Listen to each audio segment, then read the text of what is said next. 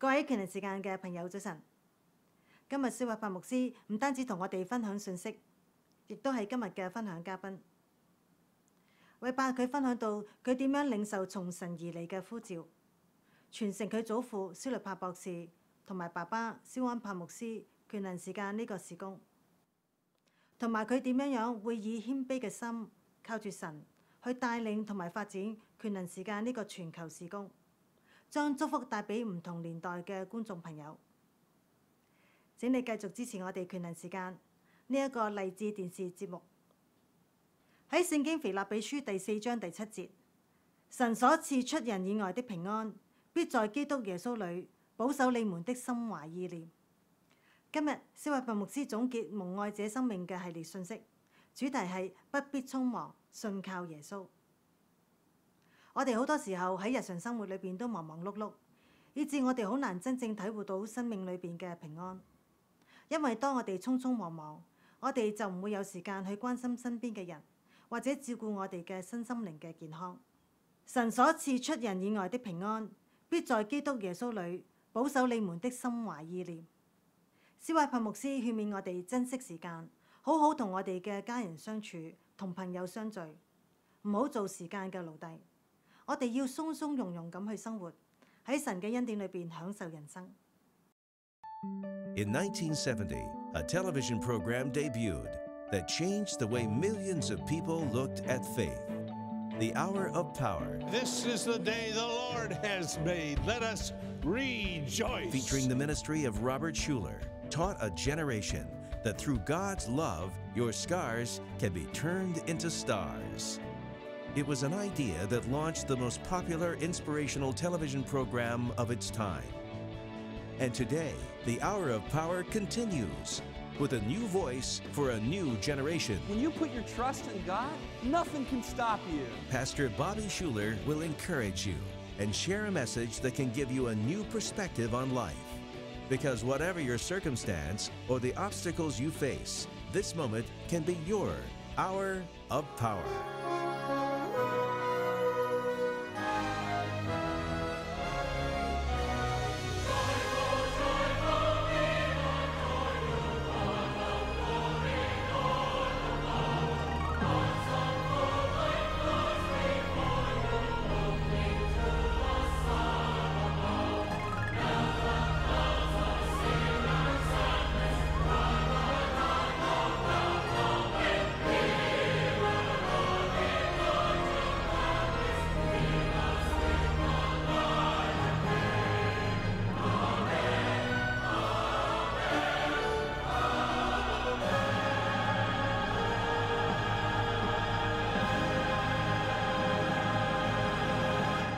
This is the day the Lord has made. We will rejoice and be glad in it.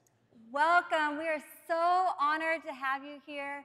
Let us rejoice because the Lord is our provider. Amen. He is our healer, and He is our victory. Is there anybody here for the first time? Would you raise your hand? If you see anybody raising your hand around you, would you turn around and shake their hand? Thank you. I know, would everybody turn around and shake hands and say, God loves you, and so do I.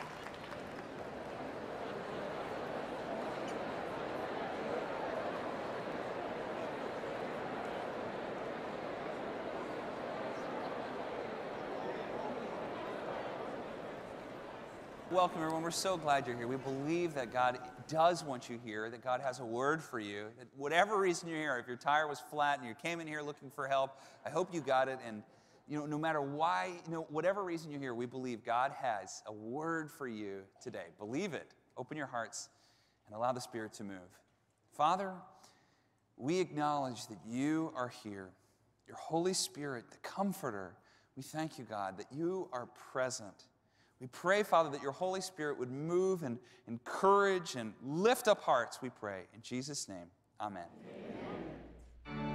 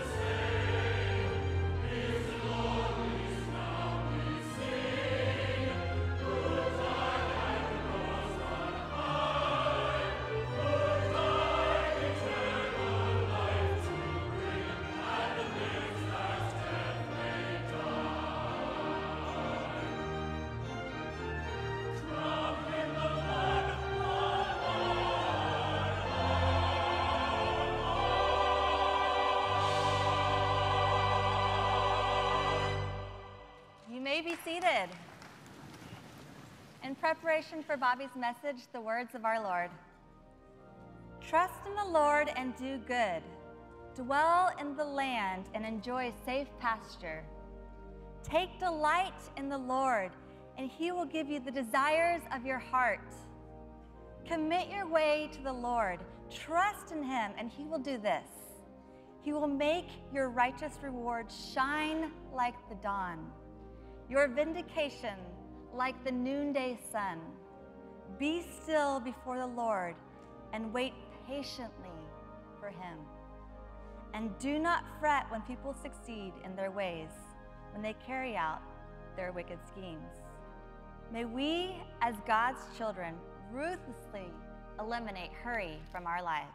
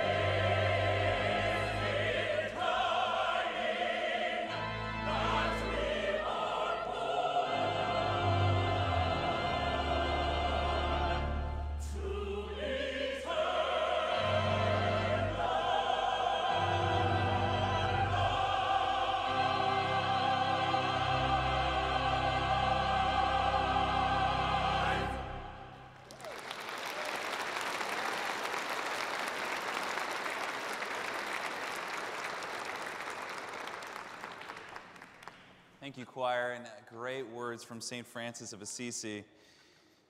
Well, today I have a really special honor to be with a dear friend, someone I've known my whole life. Phil Muncy is, gosh, where do I even begin? I know Phil from years ago because when my dad and I would walk our dog, we would see Phil all the time. He was a close friend of my dad, and whenever my dad took a day off of church, we still went to church, and we went to Phil's church in Mission Viejo, and I remember going several times. He always honored our family and was dear friends of our whole family, very much influenced, I think, by my grandfather and others. And we had a great encounter on Praise the Lord back in January and reignited our friendship, and it's been just great. He's been a spiritual father and a mentor to me, and just so happy to have him here. Would you welcome with me Phil Muncy? Thank you. Phil, hi. Thank you, friend. Good to see you. Well, we're honored to be here, and so it's so exciting. And, Bobby, I thank you for saying that you honor me as a father and a mentor, because I'm going to do something that you could be upset if you didn't think I was like a father, because I've talked to the producers, and I'm going to actually switch this. Instead of you interviewing me, I think it's time somebody interviews our pastor. What do you think? Okay. So look, there you go. I've been watching you, of course, since you were a young man, but watching the phenomena of what's happening Sure. with hour of power. And among the church community, among the secular community, everybody is just amazed at the favor of God that has come upon you and what's happening. Would you have ever thought 5 years ago you'd be doing what you're doing right now? Well, first of all, this is totally crazy. Thank you for doing it. No, 5 years ago, we were doing Tree of Life, and we were doing a lot of work with the homeless. When we started that church, we gave, the first year, gave all of our money away. We were able to do that because a guy named Jim Case was able to paint a building that got us to meet there for free, and a number of other serendipitous things happened. And we did not have our eye on doing anything like this. And in fact, I would have probably really resisted if the Lord had told me to start a TV ministry. It just wouldn't have been something that would have crossed my mind. I would have started an internet ministry, and or a podcast or something like that. And so, having been called into this role, I've actually learned the power of television. I love it. It's been a lot of fun, and there's been a learning curve, but it's been amazing doing that, and at the same time shepherding this church, which has been a tremendous honor and a real privilege to be the pastor of this church. What did you have to overcome in your mind to go from, first of all, this was expected, and when you're young and people say, you're probably going to be like your dad, you're going to be like your grandfather, that's a little, and then you come from a generation that's somewhat cynical. How did you have to get over those barriers to be comfortable with where you are now?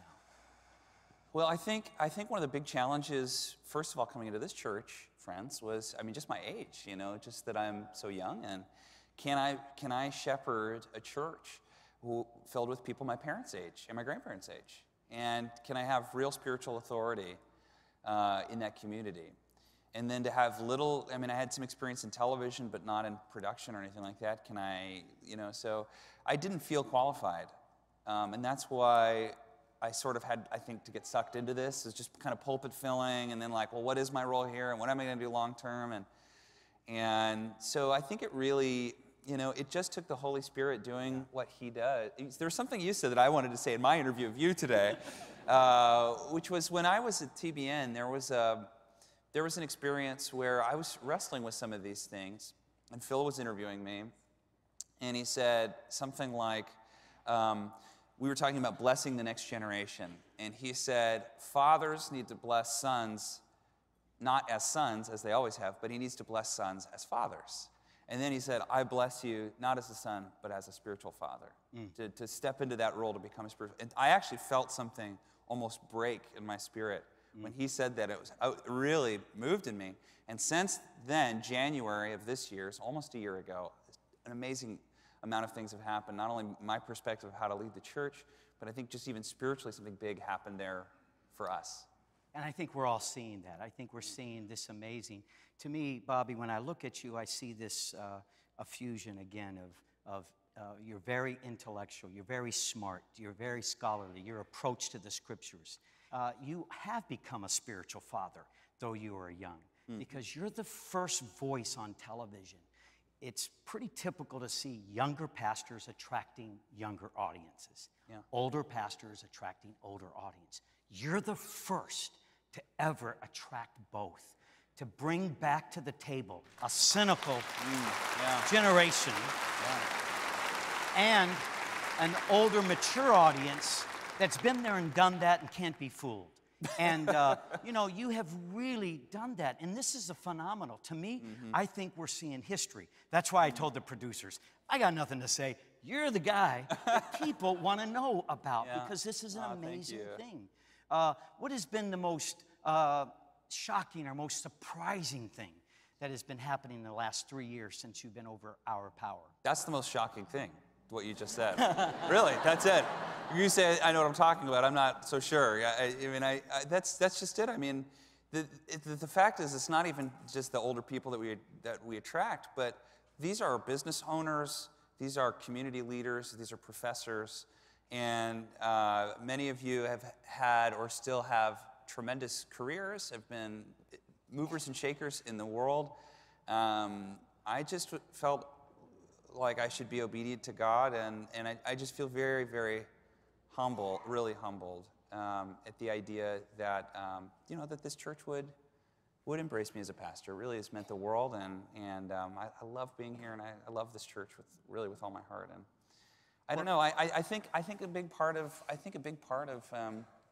trying to reach both has a lot to do with just being myself. Yes. You know, I had a friend, Rich Watts, that said, "Never lose your pokey parts," or something like that. It was like, always be you. Don't ever try and be refined and look like someone else. Just be Bobby, and that's what I've tried to do. So.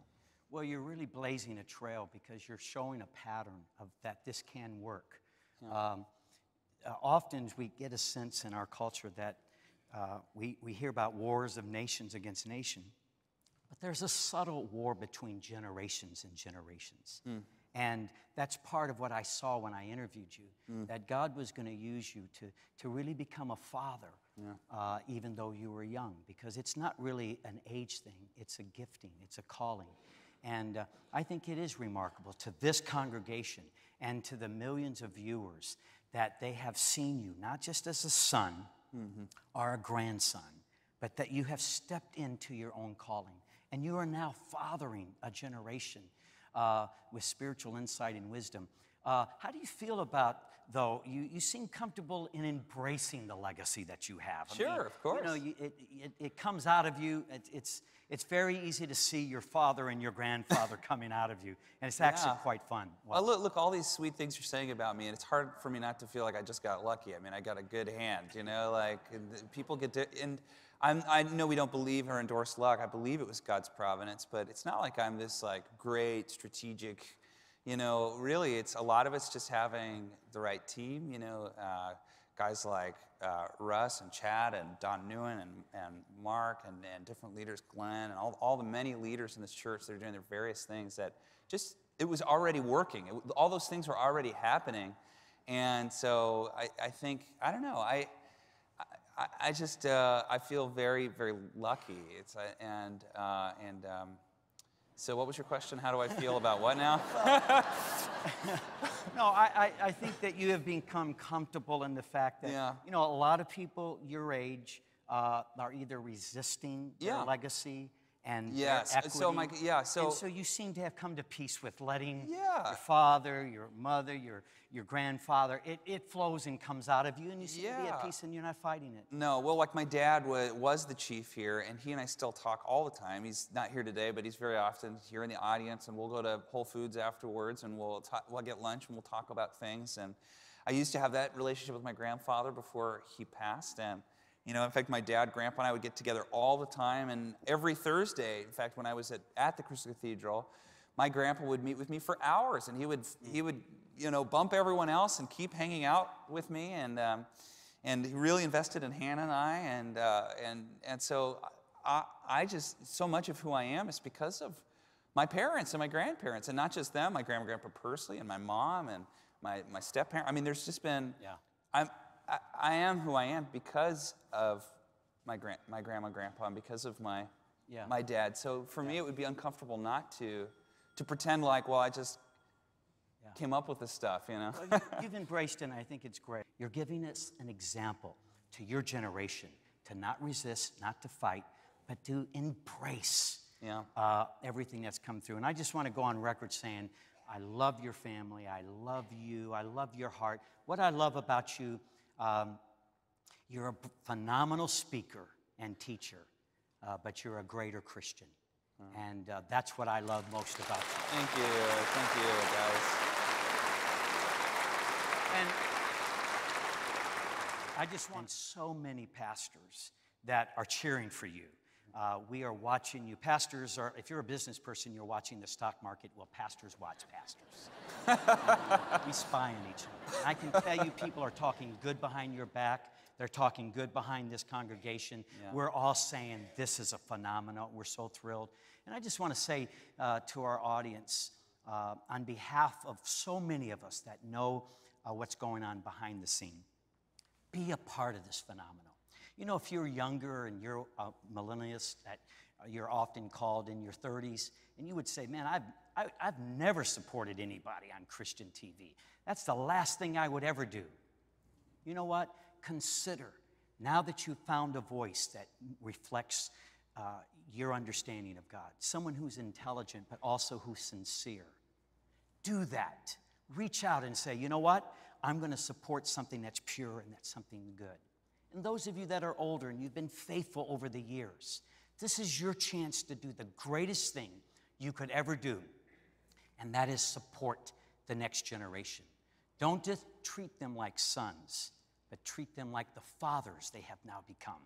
And in doing so, not only will you be honored, but you'll honor a ministry that I think, Bobby, I can just tell you, I just beam. When I watch you preach, when I watch the Hour of Power, man, there's a lot of times I get up off my seat because I got Pentecostal roots. And I'm like, yeah!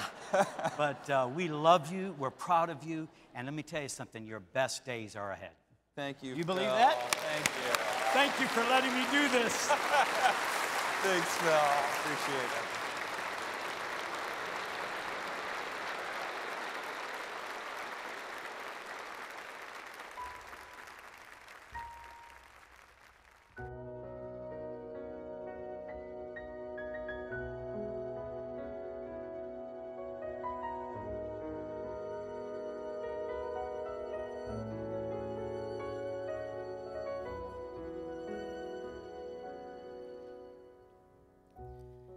In my moment of fear, through every pain and every tear, there's a God who's been faithful to me.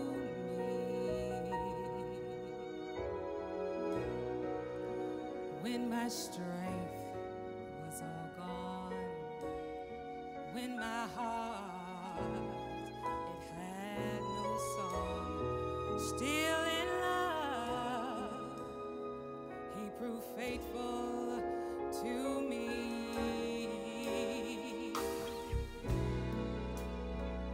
Every word that he promised is true, and what I thought was impossible, I've seen my God do, 'cause he's been faithful. God has been so faithful to me. See, when I look back over my life, all I see is his grace and mercy following me. There were times when I questioned, I even failed to believe, but still, God was faithful. He was so faithful to me. Oh, yes. In those times I looked away, all those times that I could not pray, even then God was so faithful to me. Yes. And for the times I so selfishly I was reaching out to what pleased only me, but my God was still faithful to me. Yeah. When I found myself running back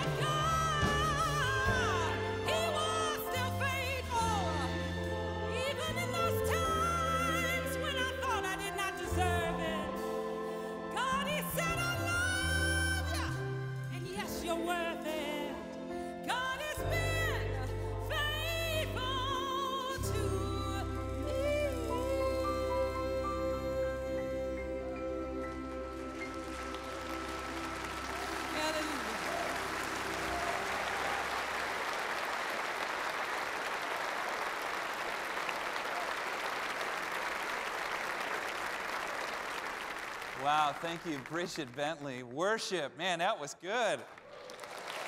Always nice. Well, thank you for being here today. We believe that God's called you here for a reason. For all of you watching on TV, stay tuned. We think God has a word for you. We believe it. This is a community of joy. There are people here that want to help you, come alongside you, no matter where you are in your life. This is a place where you belong before you believe. And if you're on Twitter, reach out to me. I respond to everyone at least once on Twitter, because I love Twitter. All right, would you stand with me? And we're going to say this confession together. We're talking about it today, so really listen. Hold your hands out like this as a sign of receiving. Take a deep breath. I'm not what I do. I'm not what I have. I'm not what people say about me. I am the beloved of God. It's who I am. No one can take it from me. I don't have to worry. I don't have to hurry.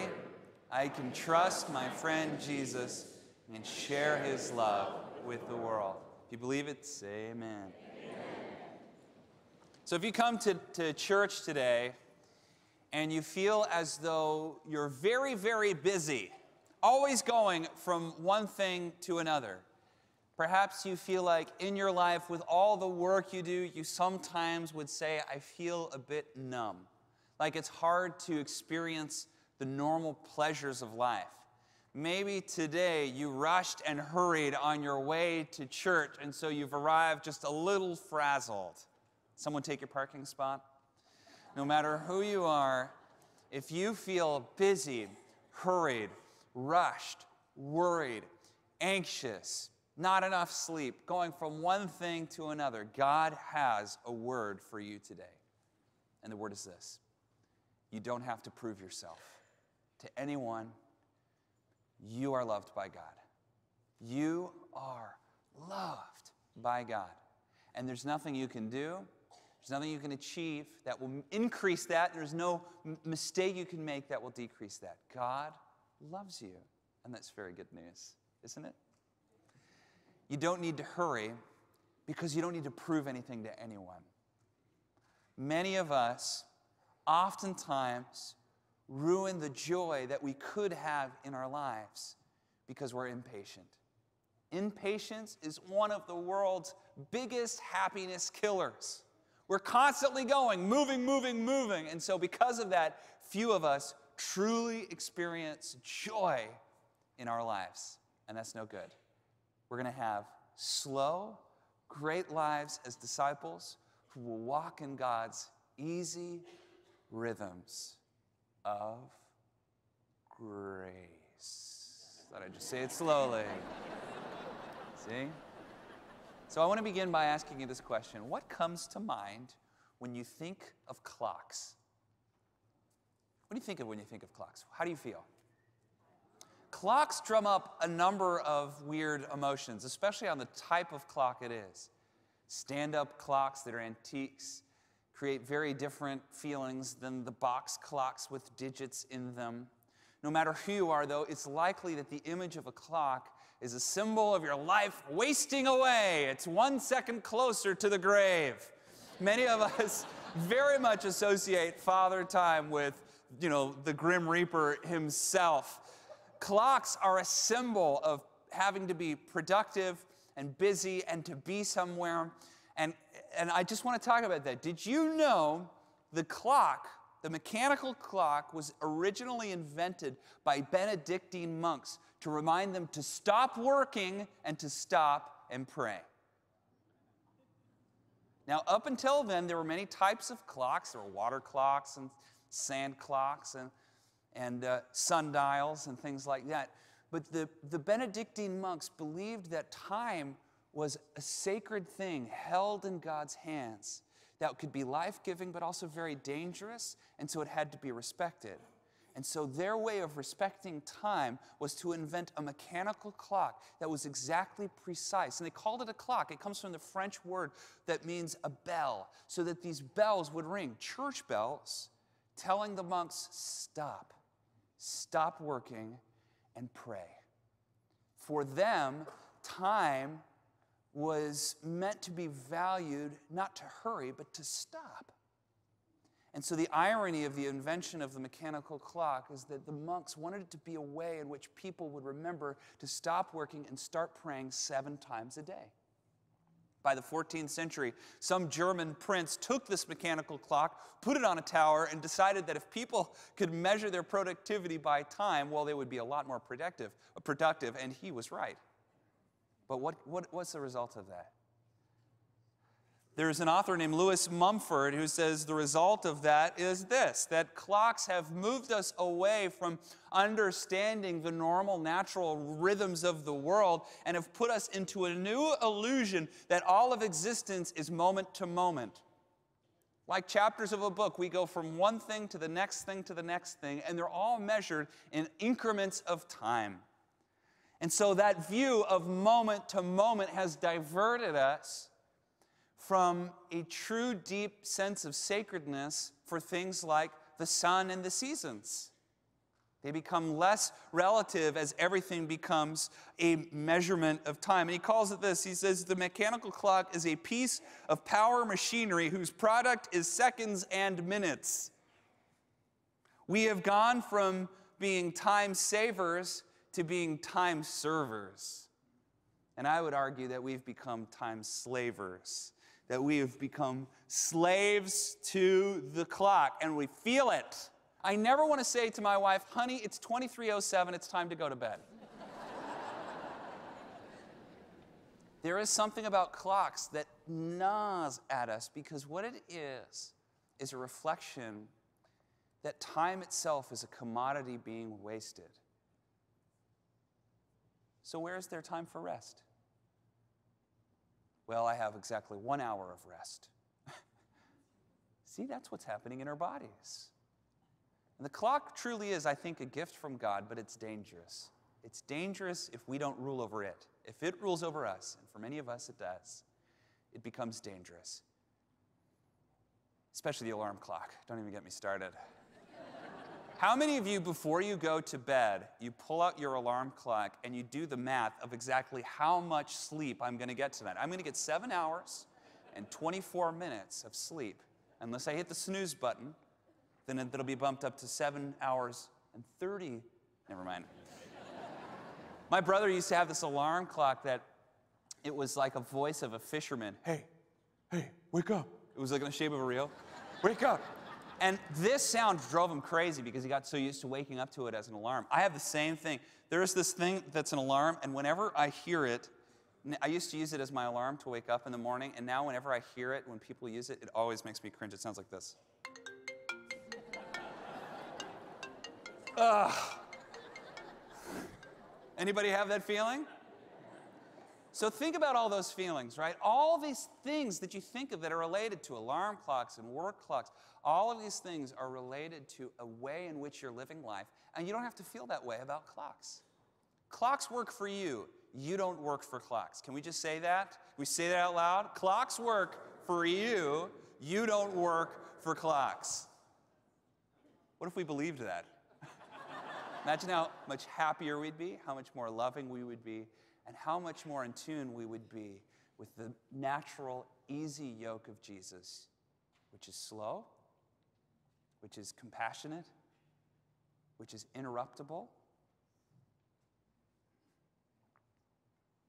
We are hurried. We're hurried when we drive. We're hurried when we eat.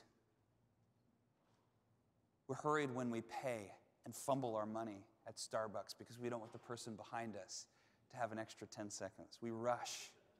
How many times have you seen someone, I love it when I'm driving nice and slow, and someone's like, phew, and then they stop at the stoplight, and I'm still moving, and it turns green, and I just go right by them, you know? We freak out when an internet page takes more than 3 seconds to load.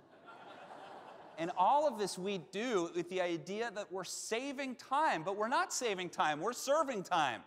Like in a prison. You are serving time. And it's time to stop. Now, you can be responsible, you ought to be on time, but this whole idea that my whole life is ruled by a clock, that I have to hurry, that I have to rush, that time is a commodity that needs to be saved, that needs to be served, it's over. Stop doing it. It's time to stop worrying and trust one simple thing, that this life will end, and it will end very quickly if you hurry through it, and you will not savor it or enjoy it or live to your full calling if you are constantly worried and hurried. It's time to relax and enjoy your life even when you work hard. We carry worry in our bodies. We wake up hurried. We go to bed hurried. We do our work hurried. And this is a feeling, it's an emotion that exists in our bodies, and it's ruining our joy and it's ruining our compassion. Not only as Christians, but as people in general, the modern world is addicted to speed. And I don't mean the drug speed, I mean the drug speed. Speeding. I mean hurrying. I mean adrenaline. We are so driven, going, doing, that we never stop and enjoy the very simple things, which are the best things that God has given us. It's time to stop hurrying. You cannot be hurried and be kind. You cannot be hurried and be happy. These are the 2 points I want to make today. First, you cannot be hurried and be kind or loving. I want to begin with Jesus, the ultimate example. Think about how interruptible Jesus was. Almost every miracle story is someone interrupting Jesus when he's on his way to go somewhere.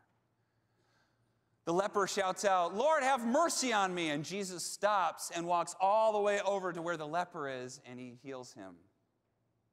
The bleeding woman, Jesus is on his way to, I think it was Jairus' daughter, and he's on his way to help this person, but a bleeding woman stops and is healed by him, and he takes a moment and he talks to her. Almost every single person that was healed or helped by Jesus interrupted him. Do you know why? Because Jesus was relaxed. Jesus was relaxed. Jesus was not in a hurry. He knew he was a ceaseless spiritual being with an eternal destiny in God's good universe, just like you. And he knew that if he hurried, he might miss out on the needs of people around him. He knew what you should know, and that is you cannot be both in a hurry and be kind. If you're in a hurry and someone stops you and needs prayer or needs a listening ear, even if you stop and meet with them, but you feel hurry in your body, you're still not going to be at a place where you can truly be a representation of Christ to them.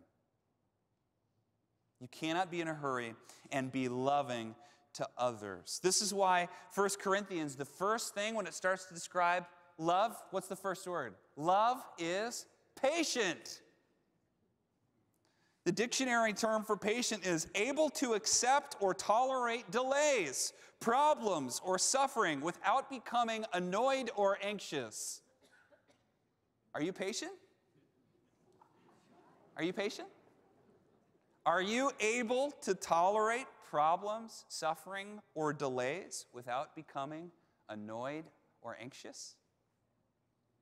If you can't do that, you can't be loving, because love is patient. Love is unhurried.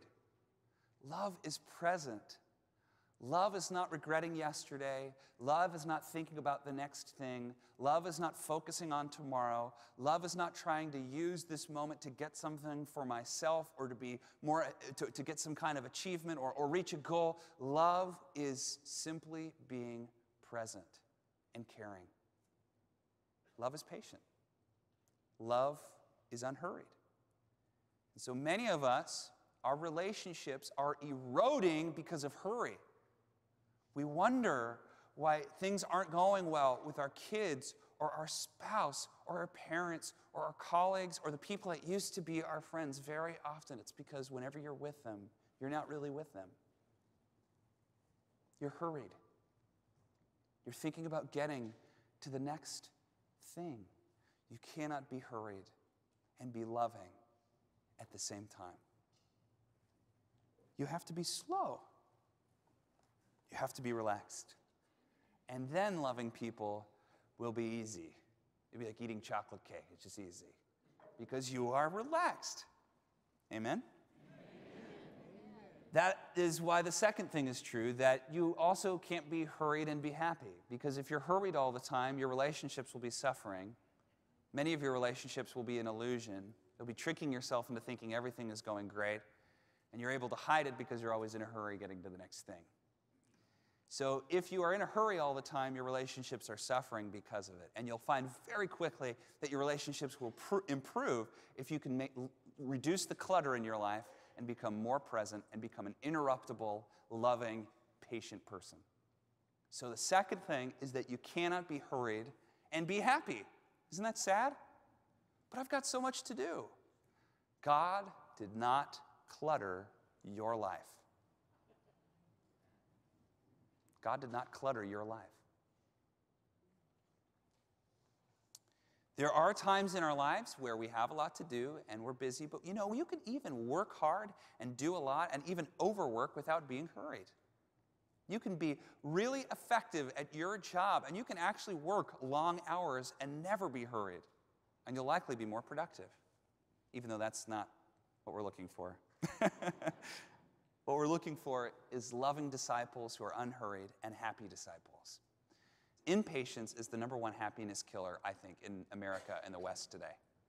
We're not willing to wait to see the seeds that we've planted grow. We're not willing to wait and till them. We're not willing to wait and see what happens in a relationship. Impatience leads to so much unhappiness. And yet we find ourselves hurrying. Now, yes, there are times when we ought to hurry. There's one time when Jesus tells us to hurry. Do you know what it is? You remember? He says, settle matters quickly with your adversary. That's the one thing he tells us to hurry, is to settle things, settle conflict, to hurry and bring peace. You know, there are some legitimate times when you can hurry, okay? If you are being chased by a lion, hurry. All right? If you need to get out of a burning building, hurry. If someone needs you to rescue them, hurry. Heroes hurry. But don't use that same adrenaline that you need to outrun a lion, to get out of a burning building, or rescue someone from the water. Don't use that to check your emails.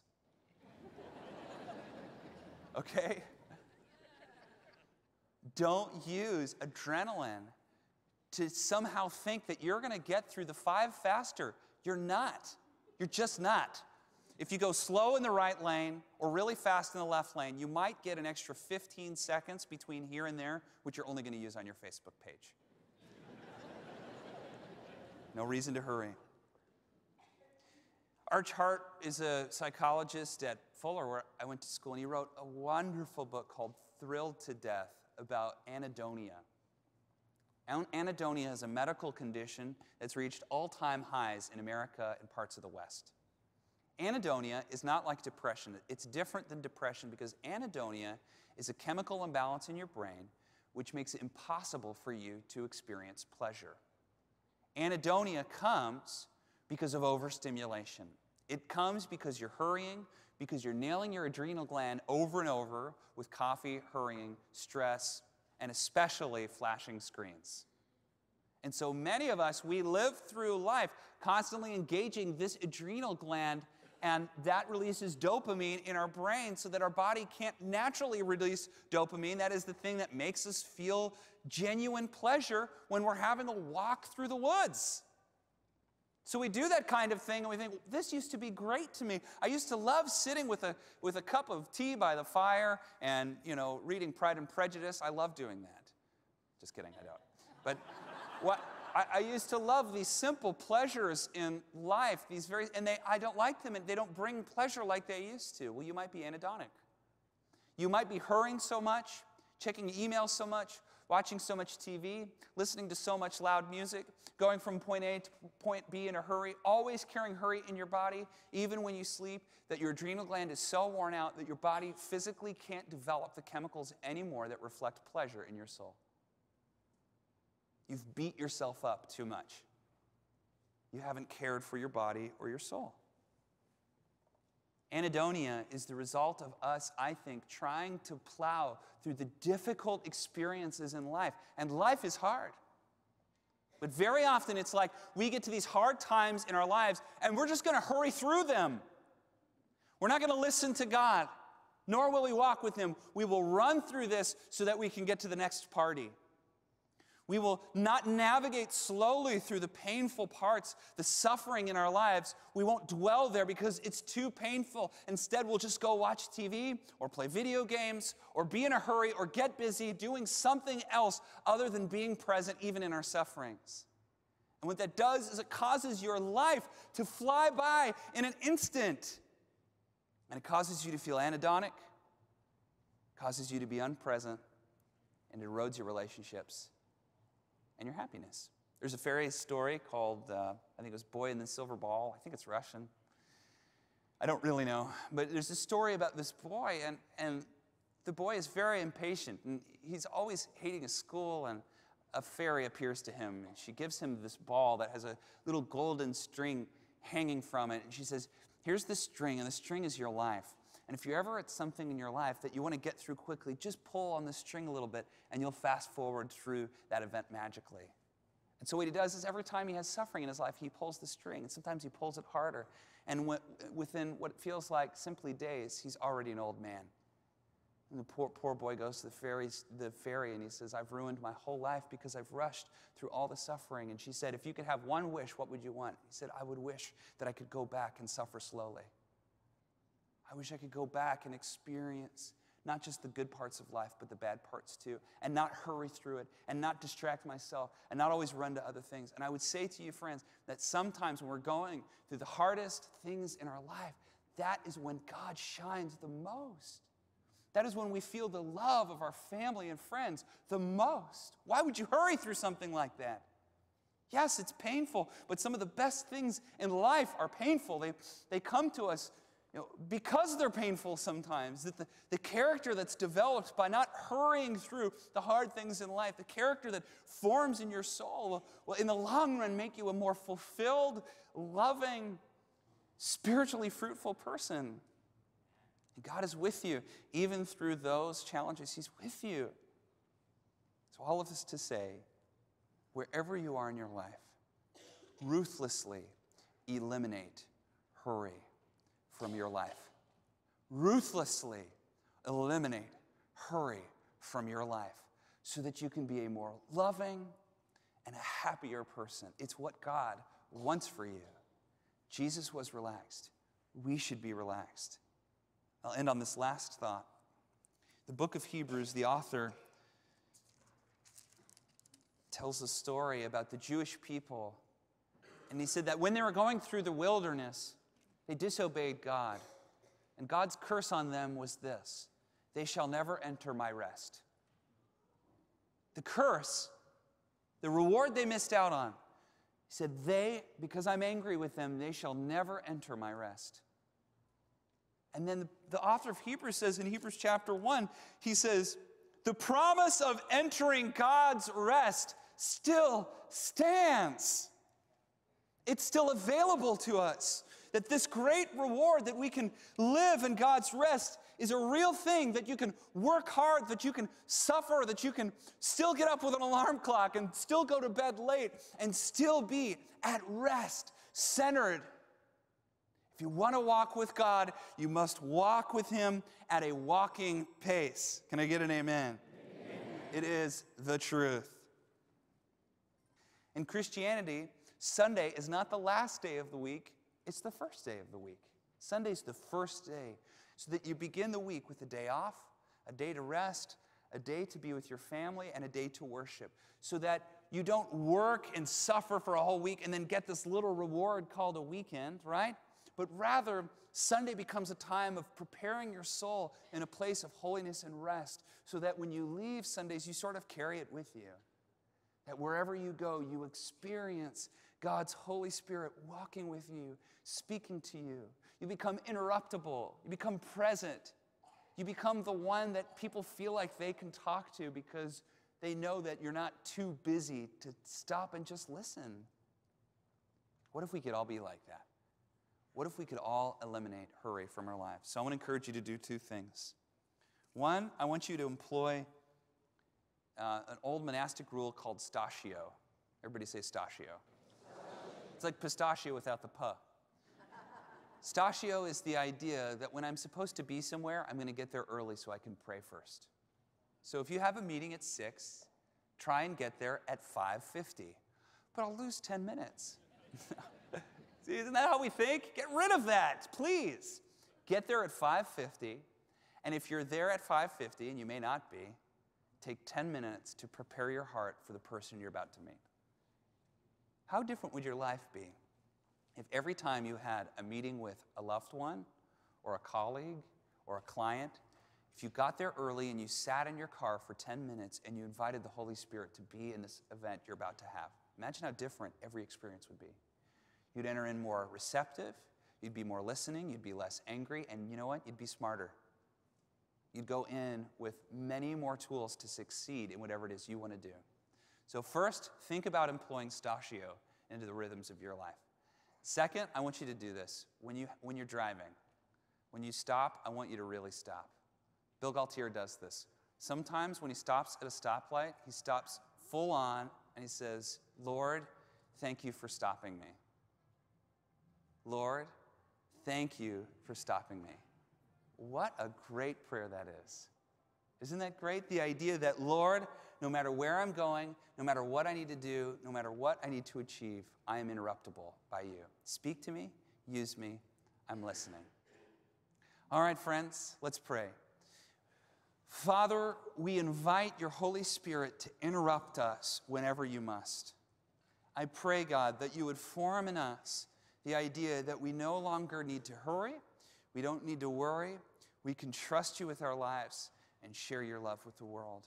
Lord, we don't want to be like the kid who pulls the string on the ball. We don't want to get to the end of our lives and say, it went by so fast because I was always so hurried. Lord, with whatever time we have left, we give it to you slowly.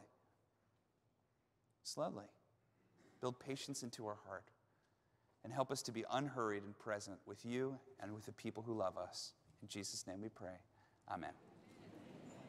Thank you so much for being here today. We believe that God will bless you on your way out, that you'll carry with you a deep sense of his Spirit, and that you'll go into this week rested, recharged, renewed, and ready to take on a new week for God. Are you ready? Yes. Then the Lord bless you and keep you. The Lord make his face to shine upon you and be gracious to you. The Lord lift his countenance upon you and give you his peace. In the name of the Father, and of the Son, and of the Holy Spirit. Amen.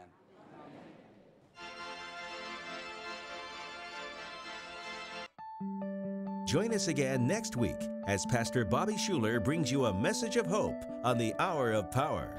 And Pastor Bobby would love to hear from you. Just write us. And until next week, remember to let your hopes, not your hurts, shape your future.